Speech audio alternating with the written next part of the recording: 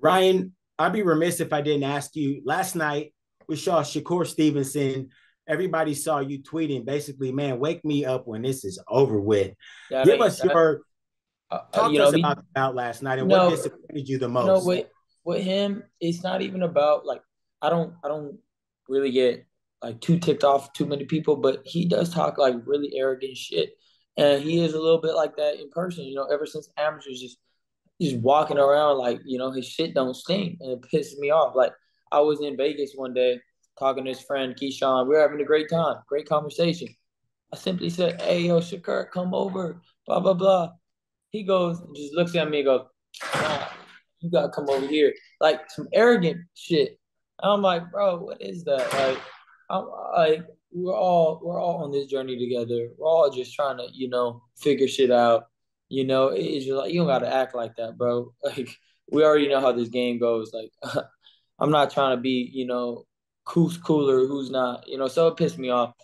So that probably gave me like a little bit more motivation to kind of like, you know, throw a little tweet out there. But honestly, he didn't fight good at all. He was scared.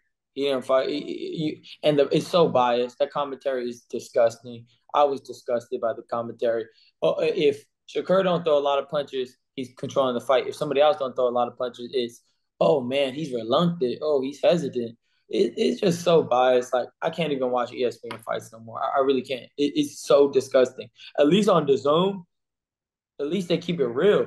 They don't keep it real on ESPN. They just I'm like, oh my god, this is almost unwatchable. I might want to put on mute. And I like Timothy Bradley. I grew up with him, but his commentary, man, you gotta be real, man. You can't be like that. You just it's not good for boxing.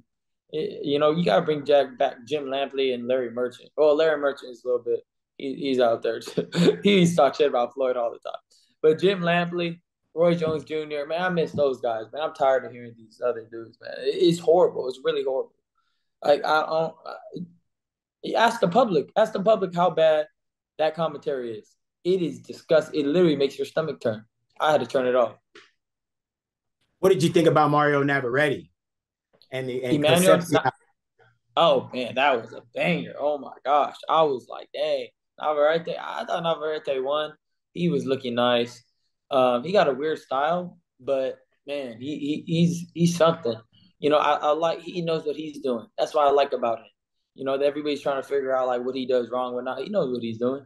He's staying relaxed. He's staying in control of himself, and he gets to what he got to get to. Robinson, man, what's his name? I forgot. Yeah, Conseco. Robinson Concepcion. Yeah, man, he got so much heart, man. He fought his ass off, man. Those first four rounds, he was blowing Navarrete at the water, and he got dropped. But man, he showed so much heart.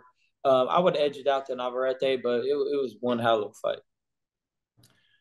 When we started talking about Ryan Garcia, as far as you go, you already fought Tank, um, who widely is considered as the best in that little area.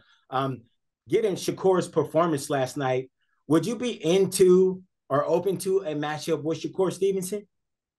I'm not worried about worrying about who's gonna fight who and how that's gonna go. I'm worried about me. I want to get my rematch. I want to get that run back at this weight, at the right weight. He knows that it wasn't who I really was. And I don't care what anybody says. That's not me. I don't fight like that. And I'm way better than that. And I'm better than him. I don't care if he beat me, but I'm better than him. Give me my rematch and I'll beat him. But it's fine. I'm gonna build myself up again. I'm gonna keep winning. And if I got to go through a Teofimo Lopez, a Devin Haney to get that, I'm gonna do it. But I need my rematch because he's not better than me. I don't care. I don't care what happened. I don't care. I'm better than him. I could beat him, and I just gotta prove myself now. And I like this position. I'm gonna earn my stripes. I'm not gonna take time off. After I go through Duarte, I'm gonna go right back in February, March, and I'm gonna go right back. And whoever, I don't care whoever, in 140, that's gonna be my weight class. 140, 147, and I'm taking both of those, both of them, 140 and 147. Anybody, 140 or 147, whoever wants it. So let's run it. Ryan, my last thing here. Week after your fight, Devin Haney, Regis Prograis, San Francisco, California.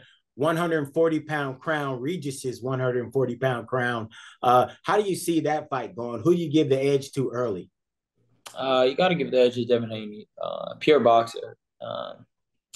Throws a lot more punches than like say a Shakur Stevenson and like just knows what he's doing in there. I like his game, and I think that his game is going to be just too much for Regis. I think that Regis got a puncher's chance. Don't get me wrong. I think he just don't have enough experience. Started the game late, and just kind of like he fights like lethargic almost, and gets hit with some good shots, and just I don't know. I just don't think he's sharp enough to beat Devin Haney. Lastly, for me, Saudi looks like the new destination for boxing, Ryan. Can you see yourself fighting in Saudi Arabia here in the future? I'm open to anything. A lot of these boxers gain some big paydays, but to me, it's just about throwing great events. Wherever it's going to be at Vegas, Saudi Arabia, wherever I could bring joy to people is what I want to do. Now, don't get me wrong. If Saudi Arabia want to give me a lot of money, I'll do it. But it has to be a fight that is going to be entertaining for people, and something that makes sense. But yeah, that's cool. I've never been there, but I see that everybody's saying great things about it. Like it's so nice, and everybody's so kind, and they talk about the money a lot, but I mean, it's not really about the money. Look how generous these people are. They're giving away Rolexes and cars and stuff. To me, that's like, dang, that's cool. But I know they have a lot of money, but that's still pretty generous type of people.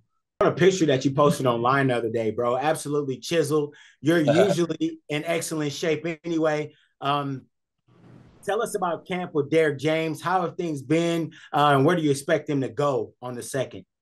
Well, yeah, this camp's just been so it's been just much different from all my camps since 2020 since I've been with Canelo camp. So it's my focus, it's my commitment. Um, it's just everything that you should be doing as a fighter. So it's much different now. With Derek, again, great trainer, and we've been working on a lot of great things, and this is the sharpest I've been since 2020. Since when you see me knocking out people, left and right. So you're gonna see something special because, man, I'm just so excited. I can't wait for you guys to watch this. I really can't. I've seen the videos of you work out. I've seen the videos of you under the tutelage of Derek James. It looked like there's been a lot of teaching going on. What's been the biggest thing that you think that Derek James has been able to add to Ryan Garcia's bag?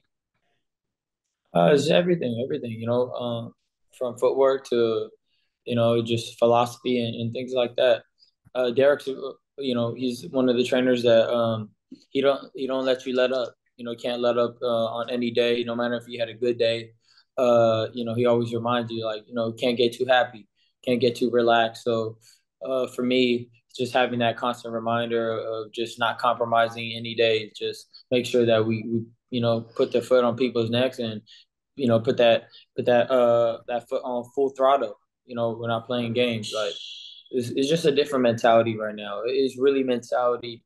It's really just me being me, but just 10 times better. Like I tell you, I haven't felt this way in so long. It's gonna be magical. I'm telling you, it's gonna be magical when you see me fight again. You're gonna see. I mean, there's so much I want to say, but uh, we'll have to save that energy for December. And is that part of being with Derek James? Derek James not really a huge talker. Has he kind of rubbed off on you in that I way a know little? Derek talks. He just don't talk to you guys. He talks all the time. He's funny, man. He's a good character, good person to be around with. He's always doing things for charity and foundations and things like that. So, being around that is cool too. So he took me to go talk to some kids. That was nice. That was refreshing. And just being in Dallas, really being in Dallas is really what has helped me. All I've been doing is boxing, training, and going to church. Really, those are the two things I've been doing out here. And um, it feels good to be committed again and just love boxing again. in a different way, as a competitor, as a guy that's hungry. I like this position. Like I love this position right now. I just know that something good is coming out of, what happened last time around. Like something great is going to happen. When we start talking about a person who loves the sport and has dedicated themselves to the sport, a lot of boxing heads around would mention Oscar Duarte in that in that same sentence. I don't know I don't know nothing about him. I don't know if he trains hard. I mean, we're all supposed to train hard. We're all supposed to do our job, but I mean, we're all got to be focused. But there's a difference here. There's gonna be difference. I'm way more experienced than him. I have way more tools than him. He don't have a lot of options with me. So I'm gonna know what's coming at me, and he's not gonna know what's coming at him. It's just simple. Oscar's gonna come and try to fight and try to make it a tough fight, but I mean, how tough can you be when you keep getting punched in the face? You can't be that tough. So I expect him to bring a hard fight, but I don't expect him to. I don't see him to win any rounds. I don't see him winning any rounds. I don't see him even really, doing damage. Anything can happen in boxing, but as sharp as I am right now, I just don't see it happening.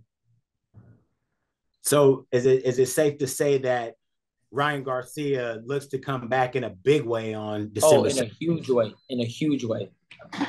In a huge way. Mark my words. In a huge way. This is gonna be what you guys are looking for. That loss woke something else up, and it's the worst thing that happened to all the other opponents is that I lost. That's the worst thing that happened. And man, I'm telling you, I'm coming back. You're gonna make a movie out of this. I'm gonna make a movie out of this. I promise. I'm gonna make a movie. Like shit. Like this dude just lost, but then comes back and just takes over the game. I'm telling you, I'm sharp right now. Sharp, sharp, sharp. Fast. You're gonna see something special. I promise you, man. Special. Be there. I'm telling you, just watch this fight. Watch this fight. Not because of Duarte. Duarte's tough, but I'm gonna make an example. It's gonna be an example of what's to come. Mark my words. It's gonna be an example of what's to come. I'm dead serious right now. I've never been this committed since 2020. I didn't even care about boxing because I went through my shit and I started going backwards and I just lost everything, whole concentration. But something about me losing just woke me up. I'm like, okay, all right, let me think about what's going on. I had to cut a lot of stuff off in my life. I just had to know what how you have to do this. You can't disrespect the game. But now I'm back on track and I'm on fire. So December 2nd, I'm gonna make it an example. It ain't about Duarte, it ain't about my comeback, not about nothing of that. It's about Ryan Garcia is making an example of who I am. You're gonna see who I am. I don't care about the critics. I don't care about what you think about my last fight. I don't care that I got dropped. I don't care that I got stopped up. I don't care about none of that. You're gonna see who Ryan Garcia is. Make any comment you want. I'm coming after it. I got everything on lock right now. Well, there you have it, folks. Young Rye, Super Rye, Ryan Garcia, yeah. King Rye, whatever you want to call him. There he is in the flesh. I might change my name December to 2nd, Super Rye. Toyota. I like that, Super Rye. I like Super. I like it. Super Rye. I kind of like that. Super Ryan Garcia. That's kind of cool. Ryan Super Garcia. I used to always love. Right? I used to always love when Zab Judah was introduced, man. And Michael Buffer would go, Zab Super. Right? The way he builds it up. I kind of like that. I like that a lot, man. Well, there you go. I'll be the first one to say it. Marcus Hayes, Fight Hub TV, with my guy, Super Ryan Garcia, December 2nd, Toyota Center, Texas, Houston, Texas. Ryan Garcia be in the house. Sell it out. Golden Board Promotions. Ryan, I'd like to thank you guys for your time. We'll see you guys on the backside, brother. Take care. Let's go.